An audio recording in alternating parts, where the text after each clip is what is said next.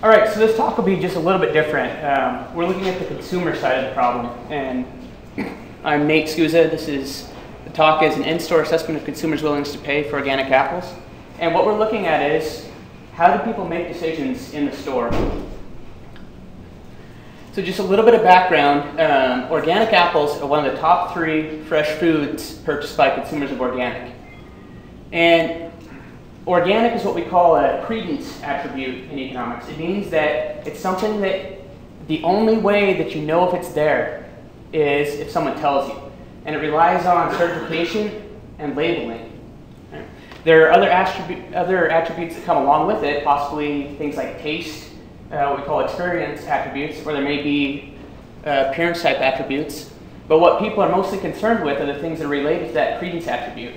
They're concerned, is it organic or not? Does it come with all the potential health benefits, the absence of pesticides, all those sort of things, or not? And so the implementation of the National Organic Program and the labeling standards that came along with them unified, to some extent, how things were standardized, how they were certified, and it gave people a sense of, we know this is organic, we know exactly what it means. But in general, typical consumers generally don't understand the particulars of organic. They don't know what it means.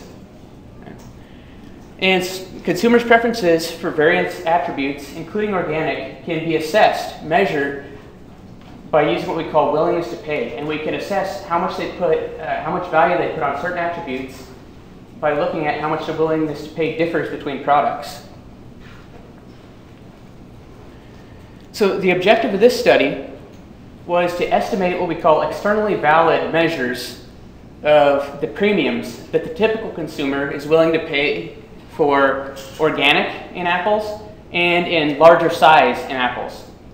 And by the typical consumer, I mean that we didn't go to natural food stores, we didn't go to places where we already know that people have actively chosen to consume organic. These are just typical consumers that we found in ordinary grocery stores. And we wanted to estimate, is there a relationship between size and how much people are willing to pay for organic. And so we conducted what we call a field study.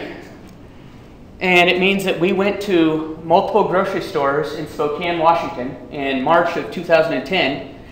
And we conducted what we call experimental auctions. And I won't bore you with the details of an auction, but what an auction allows us to do is it gives us a theoretically true value that people place on a good or a service. Right? So we went into these stores and we got people's true values, supposedly, for apples. And the way that we do an auction is we exchange real apples. People really buy a good. We really sell a good. And participants are entirely in charge of the purchase decision. They have the ability to say, no, I don't want this, or yes, I want it, and determine exactly how much they value it. In addition to measures of their willingness to pay, we also collected information on their demographics, purchase habits, what they usually like to buy, and other aspects. For our experiment, previous research has showed us that consumers can only make decisions between a limited number of items at a time. And so we limited it, at least in an experimental setting. And so we limited our choices to 4 types of apples. They were all Washington Extra Fancy Fuji apples, which is our state's highest grade of apples. And every consumer was faced with 4 versions. There was 2 sizes, count size 113 and count size 180, and there were 2 types of production, conventional and organic. And the organic were labeled as USDA certified organic. Every other attribute of the apples were held as constant as possible. We chose the best appearance we could. We tried to keep everything in the setting completely constant between the different apple varieties. And individuals bid on 1 pound or approximately a half kilogram of apples. And they bid on each of these different types of products individually. And so we can interpret the differences between the willingness to pay for these different products as premiums for those particular attributes. So for example, if someone bid $1 for size 80 conventionally produced apples, and they bid $1.50 for size 80 organically produced, we could interpret the 50-cent difference between those as a 50-cent premium for organic.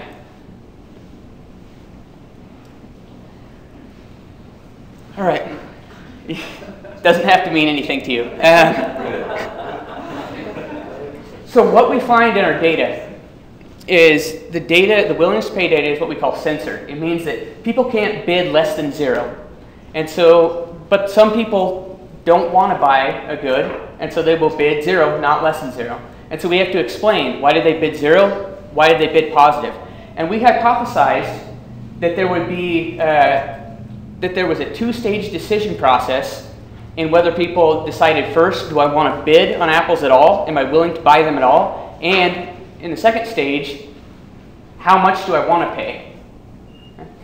And so we broke it down into yes or no, will I purchase these or not, and how much do I pay for them given that I will purchase them. The variables that we included, we introduced variables for size and other explanatory variables like demographics and shopping habits by themselves to explain people's overall willingness to pay, and then we allowed all those things to interact with the organic characteristic. And so what we can look at is, we can look at the direct effect of a certain demographic on how much people values a product, but then we can look at the additional effect for that organic product and see if there's a difference. So we can actually identify, do different groups of demographics, do different habits lead people to have different premiums. So in this model, premiums can vary by demographic. Right, and so these are the actual frequencies of bids. The experiment that we conducted, we collected 242 observations, meaning that we interviewed 242 unique participants and collected their willingness to pay values. And what you can see is the high two lines in this section, the purple and the green, are willingness to pay values for the conventional products, size 80 and size 130. And what you can see is the conventional product kind of peaks in this 50 cent to $1 range. Most of the data, almost 50% of observations for both size 80 and 130 fall in that range. Then the other two colors, the blue and the red, they kind of peak in the same place, but they're much more spread out. So the people tended to have higher willingness to pay, as we'd expect, for organic products. The other thing to notice is I left a category for people that weren't willing to pay anything, meaning they said, my value for any product, any Apple product, organic or whatever, on this particular day in the store is 0. And what you can see is, for the green and the purple, which is the conventional, about 5% of our participants said, we have no value for this. And that could be because maybe they purchased apples recently before, maybe they just didn't buy apples on a regular basis, anything like that. Right? So it could be infrequent purchase or just it's a product they don't buy. Then you can see for the organic types that for the small, relatively small organic apples, there's about 12% of people that said 0, and about 13% that said 0 for large, meaning that despite the products looking almost identical, almost twice as many people said, absolutely no, I won't purchase this. All right, I'm going to leave out the estimations that we have in our model. But what we found was participants in our study were less willing to purchase organic apples than conventionally produced apples, meaning that if the product was organic, it was identical to the rest, people were more likely to submit a 0 value for it. Second, we found organic apples for people that did want to purchase it, or that would be willing to purchase them, received about a 35 cent per pound premium, or a 70 cent per kilogram premium for the apples. Roughly 30 to 35% extra they were willing to pay for the organic apples.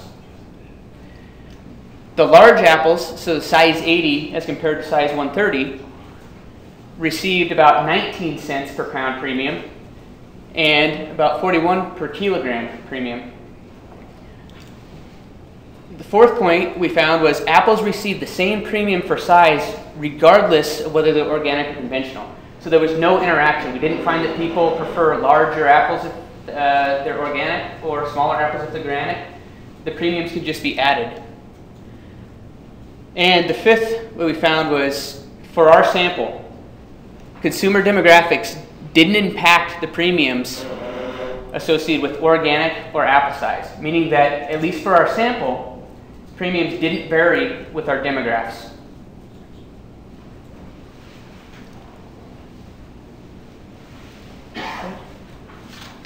So there's kind of some discussion points are the fact that we saw about twice as many people bidding zero suggests typical consumers are still a little bit skeptical of organic. In this study, we didn't provide them with any objective information about what organic meant. So they were operating off their own knowledge prior to coming in the store. And the second thing is they were typical consumers. They were in typical or ordinary grocery stores. They weren't selected on the basis of having previously consumed organic. And so this is kind of representative.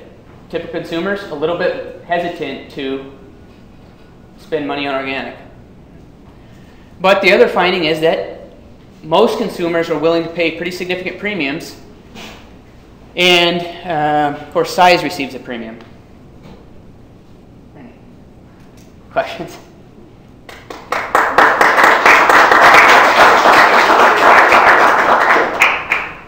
How did you select Spokane as your target audience? Mostly for financial reasons. Scope of funding. It was not the most demographically representative population we could have picked, so that could be one explanation for why we premiums didn't vary so much with demographics. But it was this was initially intended to be more of a pilot study to go somewhere more demographically representative like Seattle, and just ran short of funds. Yeah. Yes. So what time of the year did you do the study? This was in March of 2010. So it's part of the reason why we chose the Fujis was those are ones that were still in reasonable, decent quality during that time. People were also fairly familiar with it. It's also a pretty good tasting apple. But yeah, certainly time of year could affect it as well. This was an in-store study. And so one of the things that's happened when you go to a store is people have already made the decision to be in that store. And so a lot of the things that would normally determine how much you value something have already been determined just by showing up in that place. Yes? So just to add to that, were they Washington grown apples? Yes. And they had the Washington logo? Yes. And they knew that it was Washington? Yes, absolutely. Yep. Was this a suburban supermarket or inner city supermarket?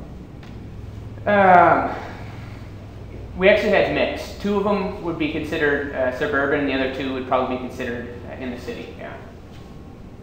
Yes. Could you discuss the variability? I mean, you gave the overall price premium for size and organic, but looking at the lines, at some points there was actually a size a premium decrease based on size. Smaller sized apples, they hit more than bigger. What kind of, I mean, obviously the average of the data gives you those big numbers, but how much variability was there within?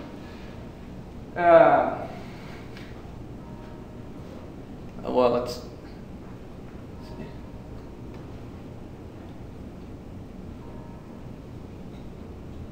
So per pound, for size, for example, the variability looks to be about 1 cent per pound as a standard deviation. So as far as size goes, at least in this is controlling for everything else. This is in the model itself. In the model, a typical consumer would fall within 2 cents of that. But I guess in looking over, if you go back to your graph. If you go towards the bottom though, it's actually. Is this? Yeah. So when I look at that, I see size 113, I forget my, or size 113, organic Yes. has a higher premium at times than size eOrganic. Yes. But at other times it's lower depending on the price. Yes. So how do you count? I mean, I guess that to me, you know, the lower prices are more willing to buy smaller apples, the higher prices are more willing to buy bigger apples. I'm trying to wrestle with that variability. Okay.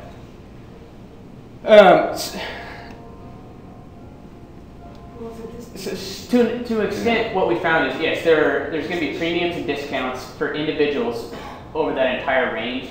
And even though, I mean, visually you can see it, it wasn't statistically significant over most of the range. One of the things we didn't control for, and that may be something we need to do, is see how people fall into in these certain ranges, whether behavior changes in those different ranges. And that may be, presumably some of that was controlled with our other covariates, but yes.